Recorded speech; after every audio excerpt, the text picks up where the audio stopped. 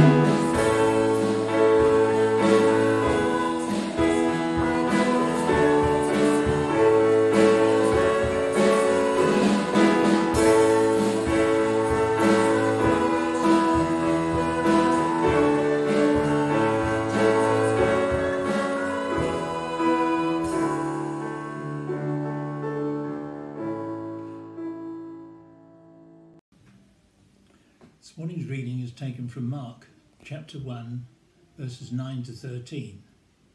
And Mark on this occasion writes about the time that John baptized Jesus and then Satan tempted Jesus into the wilderness.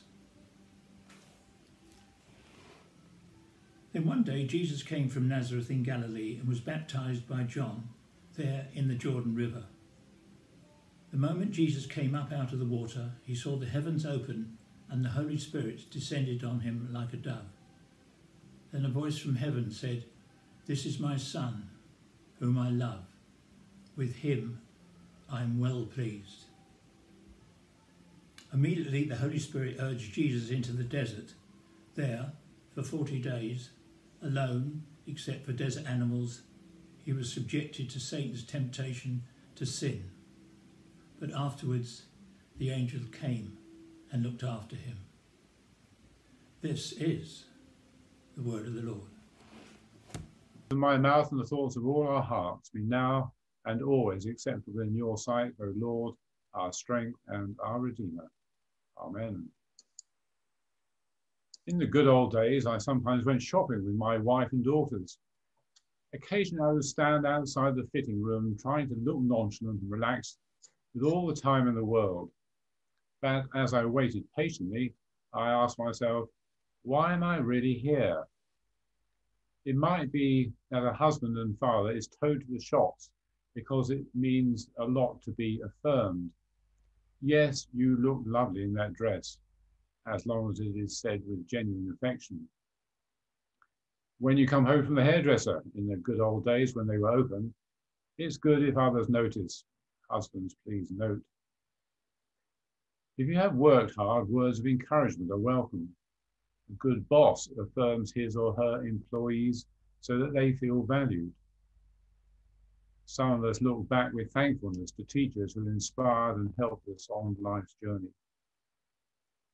Church is also a place when we can strengthen each other's self-esteem with praise and encouragement. It means a lot to know that you are welcomed, especially if you are a newcomer. We need to know that others care about us, that we are valued and accepted, not only for the things we do, but more importantly, for who we are. A mother's warming hands give comfort. Being firmly held offers a sense of security. Eye contact often speaks more than words. I remember someone on Desert Island Discs being interviewed. He was asked what was good about his childhood. Being confident in myself, being affirmed by my parents was his response. A parent who gives strenuous attention to their child provides an abundance of self-belief which can last a lifetime.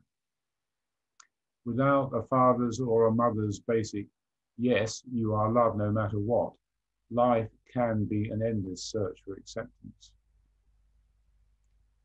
Today's gospel speaks about the affirmation Jesus received from his heavenly Father.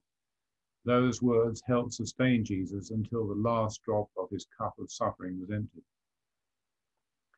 As Jesus came out of the water, the heavens opened, the Spirit of God descended like a dove, and according to Matthew's Gospel, a voice proclaimed, "This is my beloved Son, with whom I am well pleased."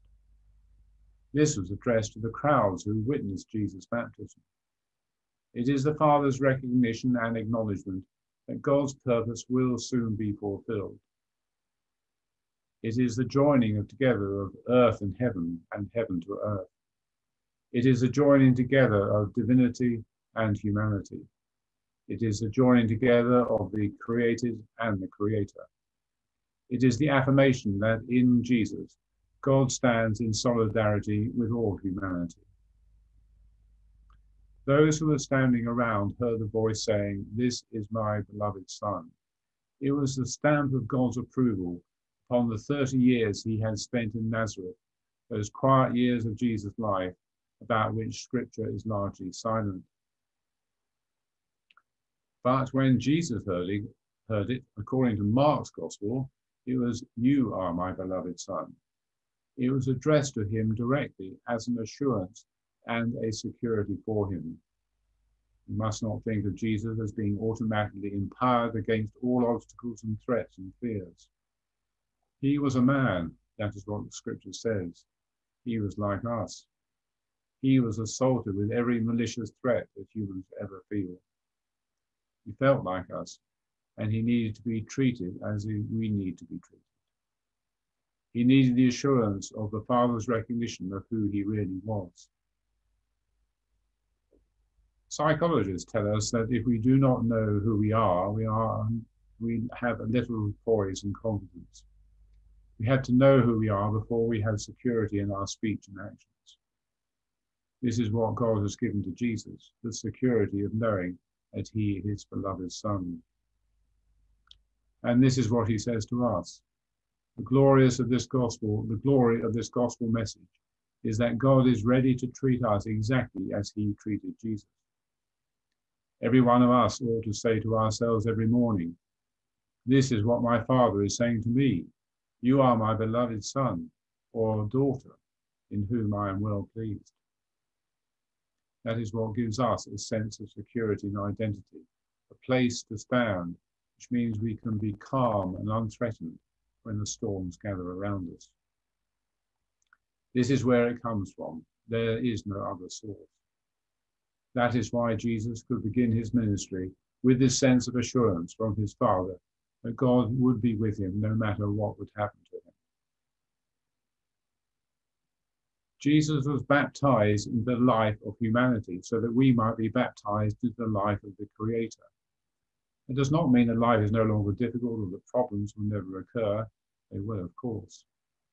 There will be more upheavals in our world, in your life and in mine. It means rather that when the difficulties happen, we can trust that God is on our side, present, standing alongside us among the turmoil. It means that we can trust that God is for us and that God will offer a way forward. He always does. Although we hear in the gospel what took place before and after the baptism of Jesus, the text doesn't pay much attention to the baptism itself. It focuses on what happened right after the baptism when Jesus stood up and prayed. We are told, though, that the heaven opened. We get no detail about what kind of phenomenon this might have been, but it must have been a special moment of divine presence, just what Jesus needed to begin his public ministry. In his baptism, Jesus was named my beloved. In his baptism, Jesus was claimed as one who pleased God. In his baptism, Jesus heard the voice that each of us longs to hear. Isaiah wrote, "Of the one who calls you by name and says you are mine, when you pass through the waters, I will be with you. You are precious in my sight, and I love you." These words we surely all long to hear. The same voice that spoke to Jesus some 2,000 years ago is not silent today. For God is always speaking to us if we have ears to hear. God's voice comes to us in a variety of ways: silence and meditation and prayer, in the written word, through other people, in the beauty of creation, and through music. Preachers often try to find a different way to communicate, something that will catch your attention, something that will make a difference to your lives, something that will make this time together worthwhile turning up, something that you've never heard before that will encourage you to come back again. But we also like familiarity. We listen to a song or hymn we love over and over until we've memorized it. We can watch great movies over and over again thanks to the internet until we almost can reenact the classic scenes ourselves. Our children and grandchildren want the same bedtime story read over every night. It is the same with the story of faith. I need the same old story that's been told from the beginning, communicated though in a fresh way. I need to hear what was heard some 2,000 years ago, which was spoken when Jesus came out of the river Jordan.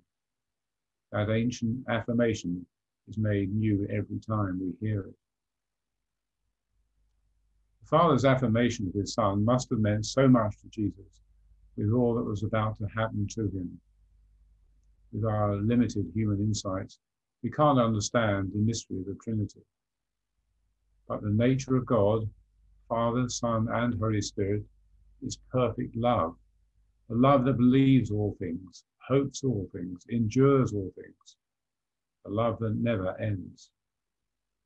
When the Father's voice sounded from heaven, the love of God was affirmed. Immediately after his baptism, Jesus was driven into the wilderness. We can never escape or avoid the wilderness.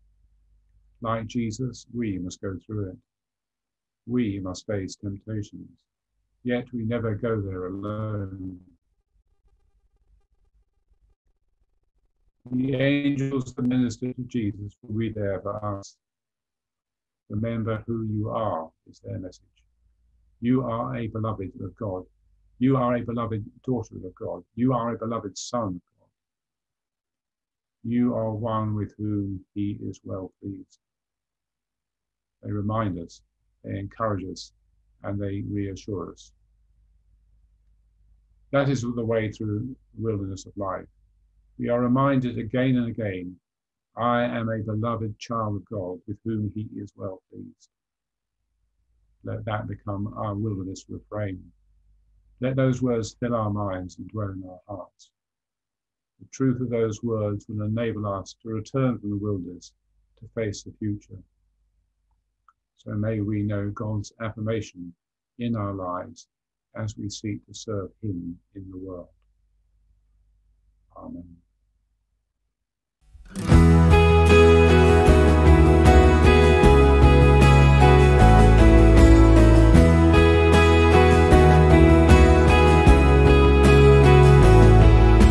Purify my heart, let me be as gold and precious silver.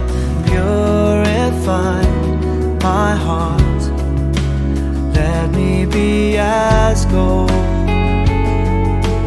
pure gold, refined as fire. My heart's one desire is to be holy, set apart for you, Lord. I choose to be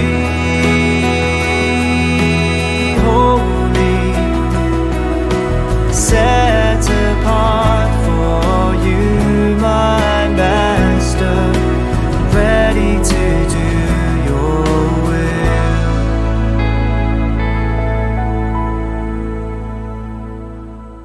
Purify my heart, cleanse me from within, and make me holy. Purify my heart, cleanse me from my sin. Deep within, refine as fire. My heart's one desire is to be holy, set apart for you, Lord. I choose to be holy, set apart for you, my Master, ready to do your will.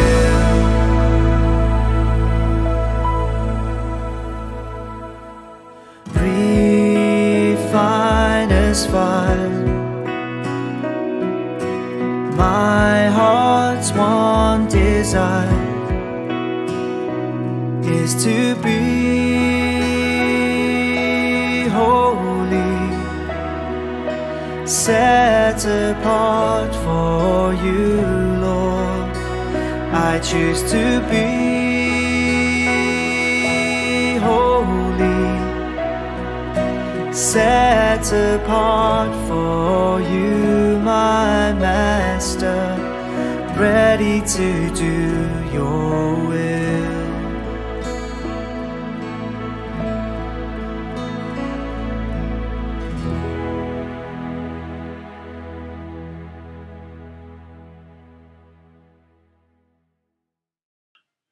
Lord, as we enter Lent, help us to draw near to you in praise, stripping away all that distracts us from worship.